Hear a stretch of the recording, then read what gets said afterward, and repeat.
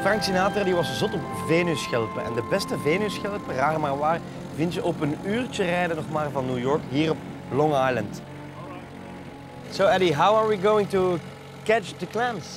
What we're going to do with this small boat is we're just going to run it up into real shallow water, like 6 inches, 8 inches of water, and then you kneel on the bottom and you lean over the side, and you just finger tread, we call it. You just put your hands in the mud, and you can feel when you come on a clam, you'll feel it. It'll feel like a golf ball or a baseball.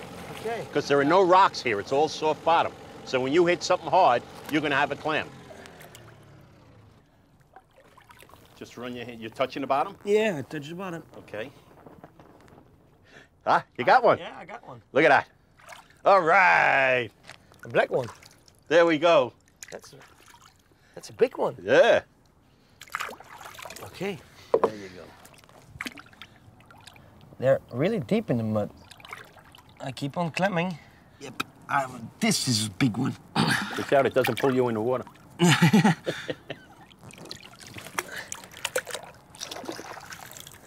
Beautiful. Yeah. They're fat like that, and that's full of meat. And our clams in this water, they're like nowhere else. Our bottom is so rich and good and filling for them. So that you look at a normal clam anywhere else, they're almost flat. They don't have that big bubble in them. That's true. And our clams, that's all meat. Look at that one. That's a beauty. Yeah. Now we're talking business. Eddie neemt me mee naar zijn B-house dat hij huurt met zijn vriend Richie.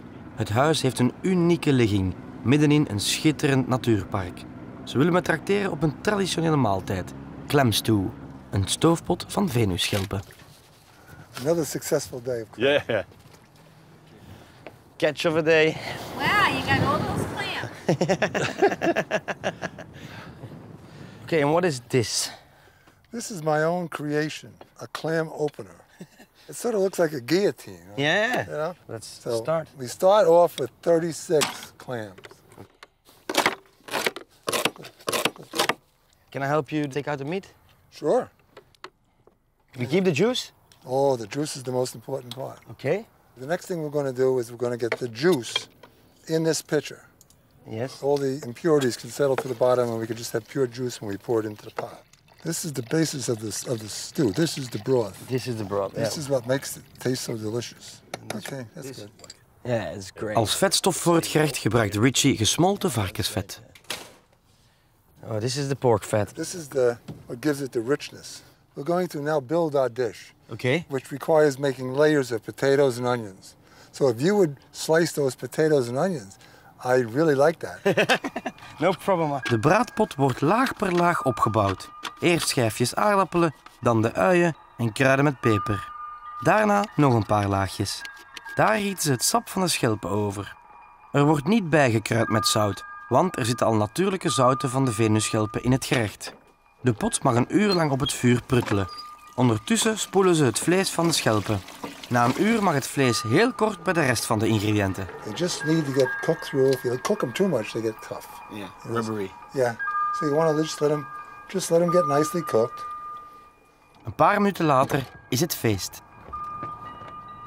Looks great though. Smells great.